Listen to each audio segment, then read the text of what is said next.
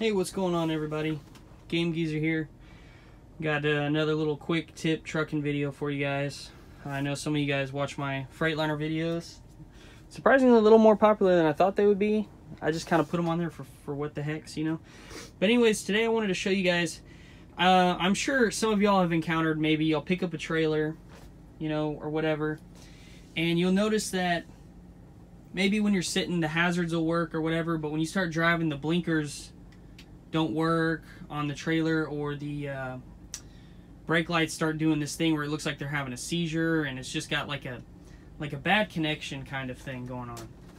And this is a quick method if you know that the trailer's good, it's not any fuses or light bulbs or wiring or anything, and you're just trying to get your pigtail to make good connection with the trailer. I'm going to show you a good way to fix that problem, because I know when you swap trailers out, at some point you're going to run into this problem. And I'm going to show you how to fix it with these things: a stick, just some kind of small stick, a napkin, 2 zip ties, and a flathead. And you want to have kind of a, you know, a skinny tip on it.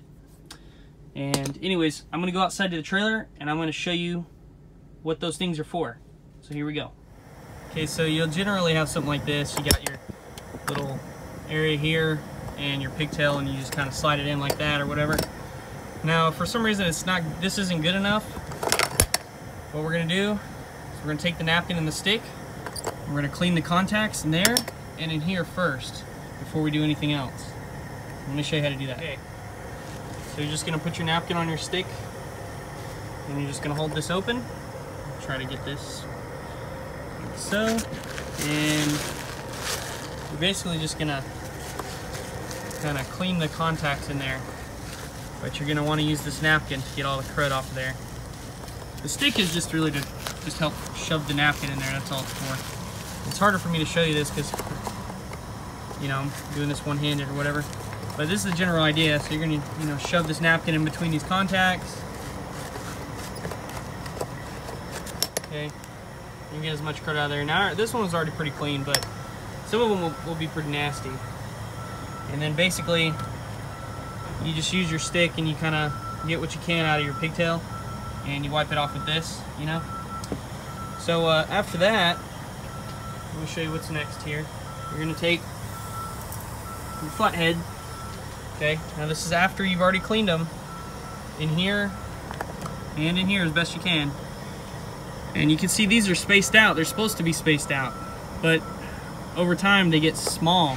They get crunched in, and you just take your flathead and you just kind of give them little gaps, you know, and this will make the connection much tighter for your pigtail. Okay, so you just kind of go like that, you know, spread them out. All right. Now that one might be a little too big, maybe, but we'll see. So then you just plug your pigtail in. All right, put this pigtail in here.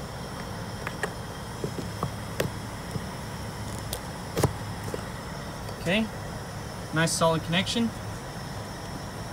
And it feels pretty solid because those pins are now spaced out, so they're helping hold the pigtail in.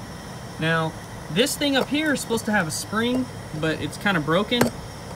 And this is supposed to stay tight against this here, like that. So to get this on here like that, you're just gonna take 2 zip ties and basically just do something like that and zip tie it down, and then this will stay solid and you don't have to worry about it. And you can do it however you want, but I would do it kind of like at an angle, so kind of like that, and then just pull this cable,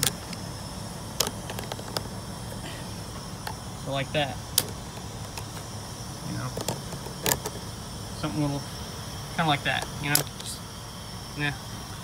Anyways, I brought 2 new zip ties I was going to show you, but I already had those there. But anyways, that's basically the gist of it. You're just going to zip tie it, and then your connection will be a lot better.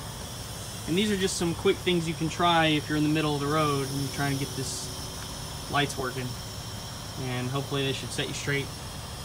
And for me, I've been driving 6 years and this works pretty much 95% of the time. So, you know, it's normally just over here is your problem.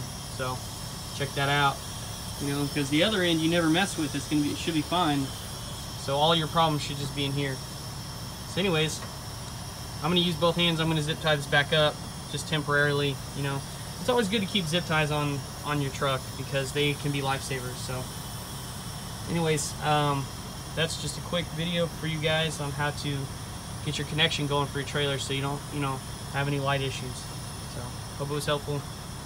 Take care and subscribe if you like and all that stuff, and see you in the next one.